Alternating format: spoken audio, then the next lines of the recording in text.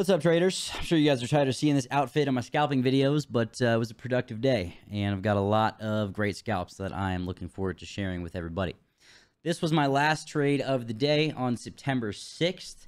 You guys can guess it was a combination of a 1,000 tick opportunity zone trade along with trading off of some prior market profile levels. We have a prior initial balance low, prior value area low, and prior range low. That was from last Thursday. Still utilizing those levels because they matter. Also have S3 here that we broke above, came back and given a retest inside the 1,000 tick op zone there. So just a lot of good confluence. I did hit record on this just slightly after I entered, so you guys don't get to see the entry, but you can see that I entered right here, right at 39.0825, right below that prior IBL, the initial balance low, as price was escaping the 1,000 tick opportunity zone. So this is a pretty quick trade as well. This was on ES, and I actually recorded this on my phone as well for an Instagram story. So it was pretty cool that I was able to record this both on OBS for a nice scalping video on YouTube, and I was also able to catch it live on the story on Instagram.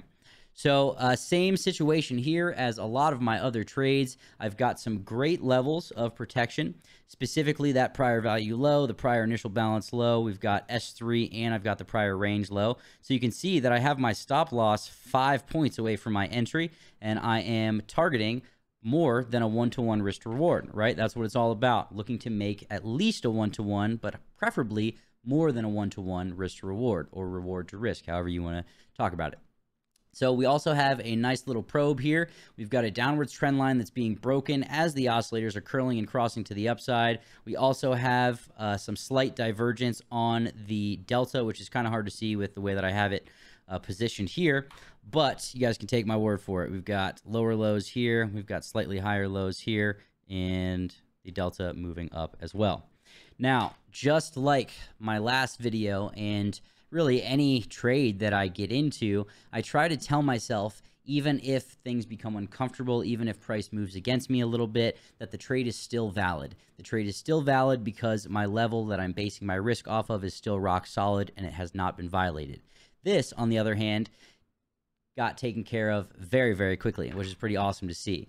So you can see that price ripped up as soon as we started to move above, you guessed it, a prior resistance level, multiple prior resistance levels, which created some great liquidity to run some short stops, right? So as I always discuss, or as I try to often discuss, when buyers are in control, when we have large up moves, people are just naturally going to try to get short and fade the move, whether it's because it's based on, some sort of analysis that they have, or it's an emotional reaction. A lot of time it is an emotional reaction. When people see a big impulse move up, they want to fade it.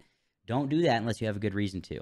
So with that said, you can see here that as soon as price started to move above these prior resistance levels, we got a nice move, 0 bearish candles. I'm just going to go ahead and rewind that because it was a really, really quick move, and it was pretty awesome to watch in real time. So you can see price pushing above these prior highs, and as soon as we ripped above that prior high, it was like wildfire, right?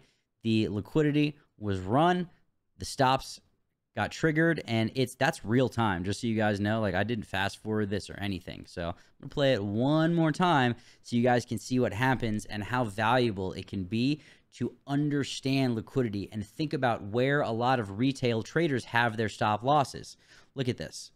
As soon as we push this level, stops get run immediately and fiercely into S2 and above S2. I could have held on and grabbed a couple extra points, but that's a really high probability area and a great level to target. I love using Fibonacci pivots as targets, and that is a great example of why, because price gets sucked into those levels, especially if there's great opportunity for large players, for other time frame players to run stops. And that is exactly what happened. You can see it right here. I will rewind it one more time so you guys can watch it on the 1,000 tick. We have the 1,000 tick 377 EMA there as well.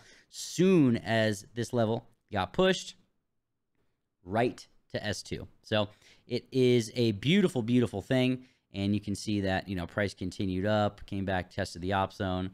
But that was it. You know, I had some other great trades, which I also recorded and discussed on video. I'm not sure if I had, oh yeah, that was the 3-step shift video.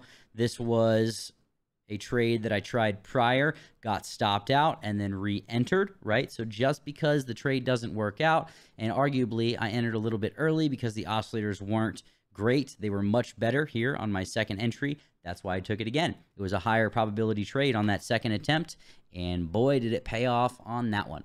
So I hope that this is a valuable video for you guys. I hope that you enjoy these scalping videos. If you like me to keep these videos quicker, please let me know. You know, your guys' feedback is very valuable to me, and I do appreciate it. So with that said, if you guys would like to learn more about these strategies, if you want to learn more about the opportunity zone, market profile levels, my ranging strategy called the momentum flip, if you want to watch me take these trades live in Discord, check out the tradingnetwork.io where you can purchase the Discord, you can purchase access to the Trading Network Proprietary Indicator Package, as well as the Fundamentals of Futures Trading course where I discuss these strategies. You can also use the code TTN2K in all caps for a limited time to get 20% off the Discord, the indicators, and the FFT course on the tradingnetwork.io. And of course, if you guys have any questions about any of the products, about any of the trades that I take, whether in this video or in my prior scalping videos, drop some comments down below, show some love if you enjoy the content, and I look forward to seeing you guys in the next video. Thanks for being a part of the Trading Network.